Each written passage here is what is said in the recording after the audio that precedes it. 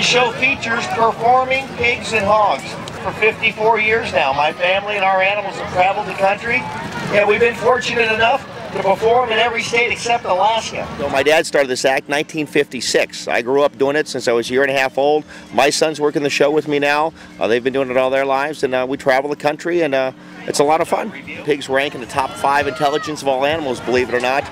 They train just like dogs. They do sports agility stuff, tunnels, barrels, up over a giant slide. They do hurdles, and it's a comedy show. It's called the Pork Chop Revue. So we got comedy stuff. Oink the singing pig. When the pig sang, he sang Old MacDonald Had a Farm.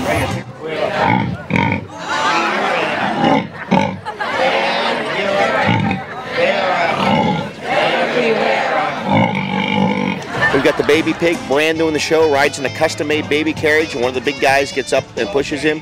When the older pig pushed a baby pig in a little carriage. It was funny because the baby pig was so nervous that it peed. The pigs have appeared in movies, commercials, television shows.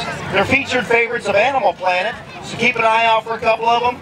You might just recognize them. We do 4 shows on Saturdays and Sundays. Our first show is at 11:30, 1 o'clock, 2:30, and then 4. So they're pretty close together. We have to give the pigs a little bit of a break between, but then bam, bam, bam, we knock them out. It's a lot of fun, and the more folks come down to see us, the better. I had a fun time, and you should come see it.